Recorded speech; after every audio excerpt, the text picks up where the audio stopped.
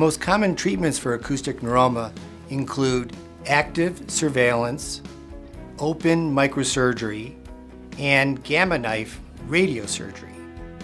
Active surveillance refers to an observation strategy where small tumors can be followed, and if they're not growing, then no intervention is required.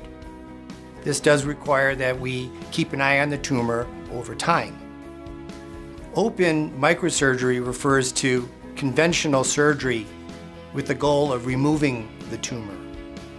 And gamma knife radiosurgery is a very specialized, focused radiation treatment which is used to halt the growth of the tumor. Gamma knife stereotactic radiation is a method whereby extremely focused and precise radiation is delivered to the acoustic tumor, which stops its growth and causes it to shrink over time. Gamma knife stereotactic radiosurgery for acoustic neuroma is suited to a wide range of patients. All ages are suitable for the treatment.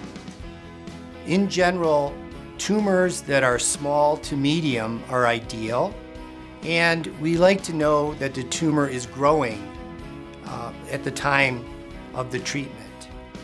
In addition, patients who choose gamma knife radiosurgery have decided that they prefer not to have a conventional open surgical procedure.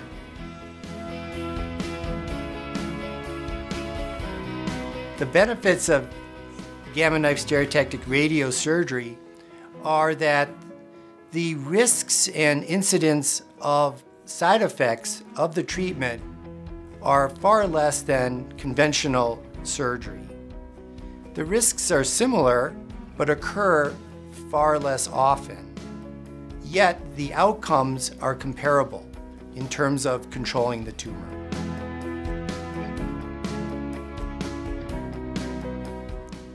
Hearing loss is a common manifestation of the acoustic neuroma.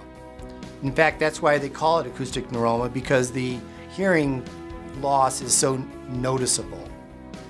Once you have a hearing loss due to acoustic neuroma, that hearing loss cannot be retrieved. So the goal is to preserve the hearing that is present. And gamma knife has a very good record for being able to preserve hearing for long periods of time following the treatment.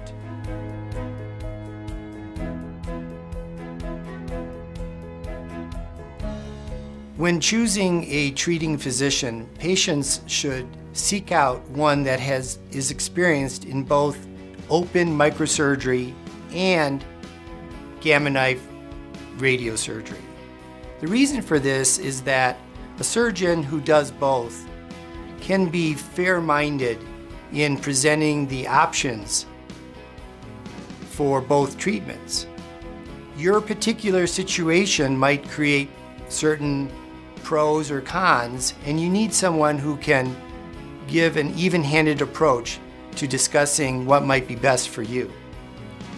In addition, it's very important to go to a center that is experienced and is actively performing both treatments. If you're a patient trying to decide between gamma knife and another treatment for acoustic neuroma, my best advice for you is to get a second opinion. Go to someone who's experienced in both modalities so they can explain to you the pros and cons of each and find out what's best suited for your particular situation.